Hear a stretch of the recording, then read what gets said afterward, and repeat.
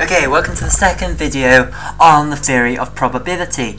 In this video we are going to prove Vandermonde's identity, which is a very important little identity in probability, and we're going to give an intuitive proof of this result.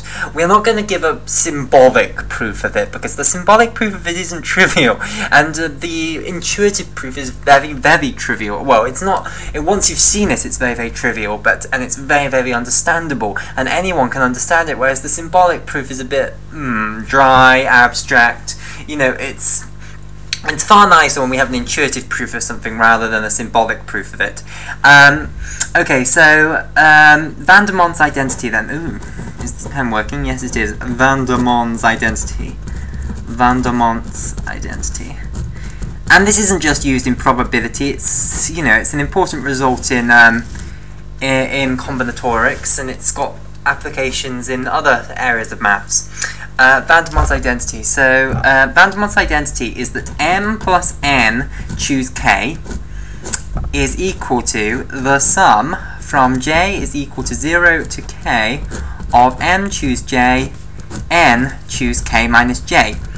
Okay, so this is the setup basically. We have a set of things.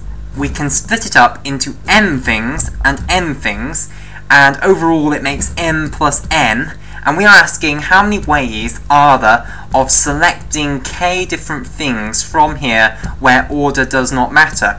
Well, basically, whenever you choose k things, you're going to end up choosing a certain number from this set of n things, and a certain number from this set, n things. So let's say you choose j things from here, and therefore you have to choose k minus j from here.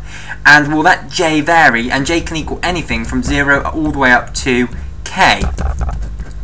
So you could choose all k things from here, or you could choose no things from here, and obviously the rest will be chosen from the other one. In this formula, of course, we are assuming that m and n are both greater than or equal to k. If that doesn't hold, then this identity is not true.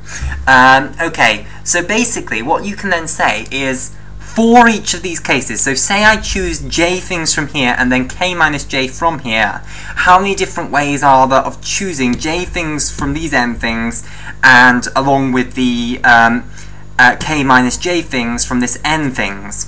Well, that's m choose j, so the number of ways of choosing j objects from m objects is m choose j, and then you have to multiply that by every single possible combination you could have here, which is n choose k minus j.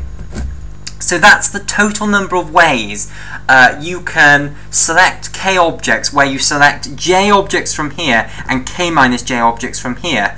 But of course you have to sum that over. You want the summation over all the possible j's. So j is equal to 0 to k. So you want to say, look, when you've got 0 here, k here, work out all the possible combinations for that, which will be m choose 0 times n choose k, and then you want to add that to when you've chosen 1 from here and k minus 1 from here, and so on, all the way up. And that's the proof of Vandermonde's identity.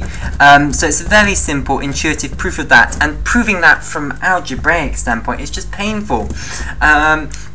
So the actual practical application of this is, say you've got something like 7 choose 2, you could rewrite this as 3 plus 4 choose 2, and then you could apply Vandermonde's identity. So you could say this is j is equal to 0 to 2, m will say is equal to 3 choose j, and n will say is 4, and k is equal to 2, so we'll want 2 minus j. So this great big sum here is equal to that.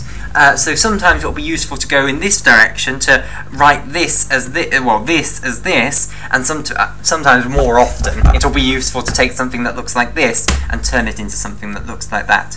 So that is Vandermonde's identity.